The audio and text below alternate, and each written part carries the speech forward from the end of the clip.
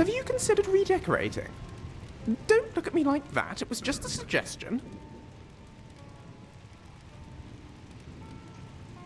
Chance Folly by Zilmok Gorge.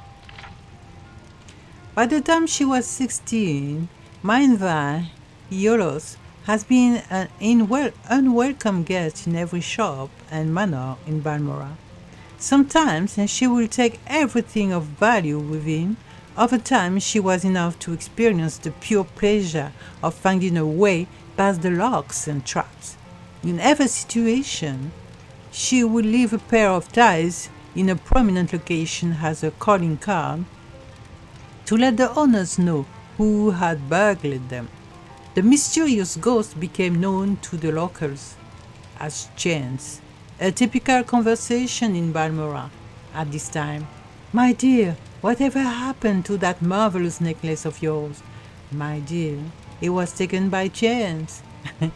The only time when Chance disliked her hobby, that was when she miscalculated and she came upon a owner or a guard. So far, she had never been caught or even seen, but dozens of times she had uncomfortably close encounters. There came a day when she felt it was time to expand her reach. She considered going to Vivek or Gnesis, but one night at the 8th plate, she heard a tale of the Aaron ancestral tomb, an ancient tomb filled with traps and possessing hundreds of years of Aaron family's treasures. The idea of breaking the spell of the Aaron tomb and gaining the fortune within appealed to Chance, but facing the guardians was outside of her experience. While she was considering her options, she saw Herstier Morse by, sitting at a table nearby, by himself as usual. He was a huge brute of a Briton who had a reputation as a gentle eccentric, a great warrior who had gone mad and paid more attention to the voices in his head than to the world around him. If she must have a partner in this enterprise, Chance decided this man would be perfect. He will not demand or understand the concept of getting an equal share of the bounty. If worse came to worse, he would not be missed if the inhabitants of the Aaron tomb were too much for him, or if Chance found his company tiresome and elected to leave him behind. "Herstier, I don't think we ever met, but my name is Mainbois," she said, approaching the table. "I am fancying a trip to the Heron ancestral tomb. If you think you could handle the monsters, I could take care of unlocking doors and popping traps.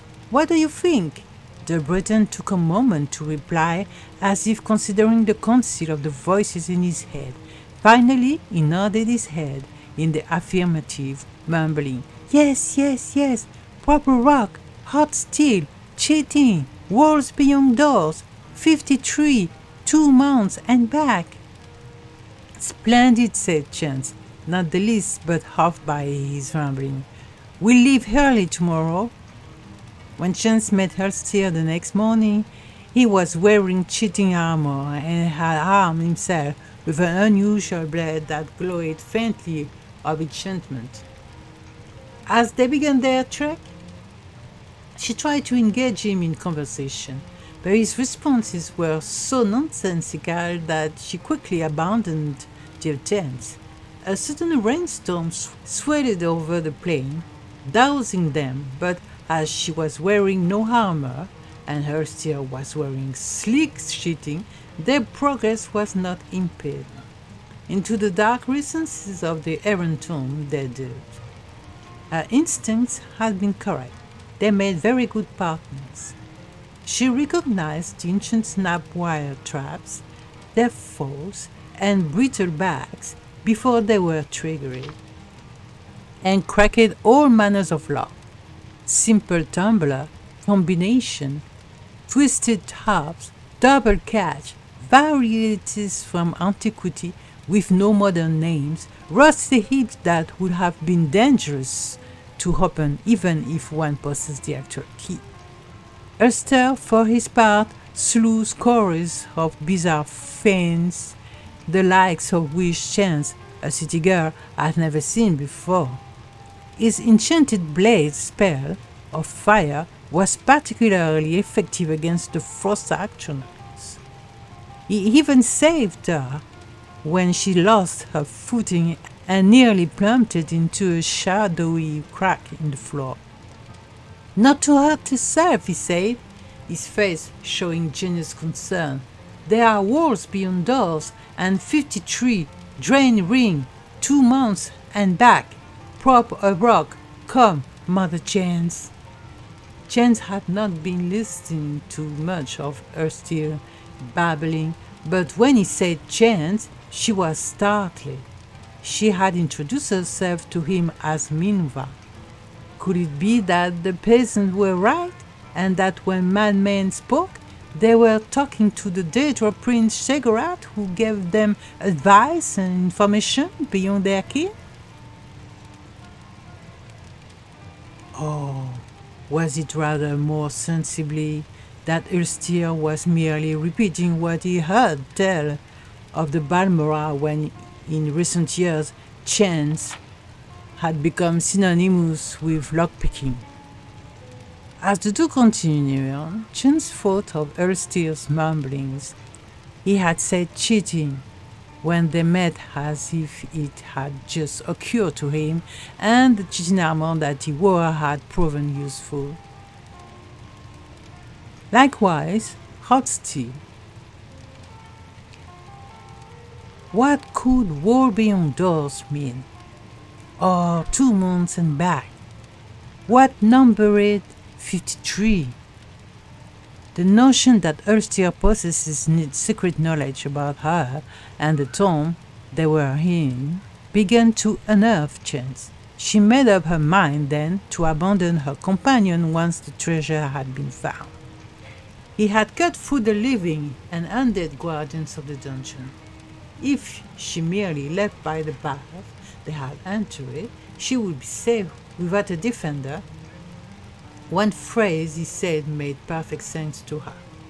Drain ring. At one of the manors in Balmora, she had picked up a ring purely because she thought it was pretty.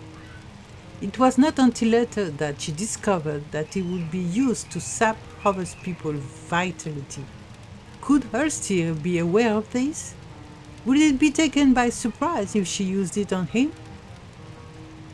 She formulated a plan on how best to desert the Breton as they continued down the hall. Abruptly, the passage ended with a large metal door, secured by a golden lock. Using her pick, Chance snapped away the 2 tumblers and bolt, and swung the door open. The treasure of the errant tomb was within. Chance quietly slipped her glove off her hand, exposing the ring as she stepped into the room. There were 53 bags of gold within. As she turned, the door closed between her and the Breton. On her side, it did not resemble a door anymore, but a wall beyond doors.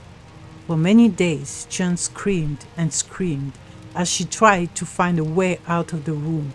For some days after that, she listened dully to the laughter of Shegarat within her own head. 2 months later, when Ulster returned, she was dead. He used a rock to prop open the door and remove the gold.